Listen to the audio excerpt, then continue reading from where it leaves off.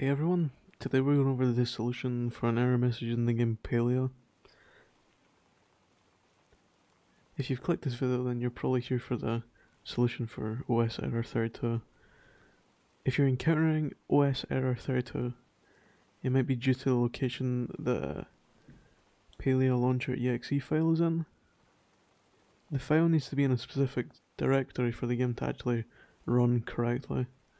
By default, you should find it in the installed directory, unless you've installed it elsewhere. The installed directory I'll have in the description if you want to just copy it from there. But it should just be %localappdata %/palia/launcher. If it's not here, which mine isn't because I have it installed in my D drive, then you might have to reinstall the game. Once you confirm the launcher is in your files in the installed directory,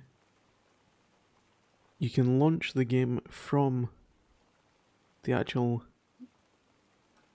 file directory. If that doesn't work, you can also launch it as administrator from here.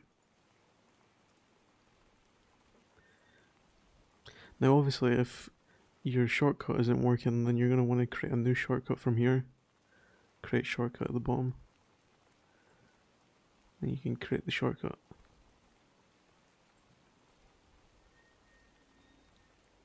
Now my shortcut's working, so I'll just delete this one. But if your previous one's not working, you can delete that one.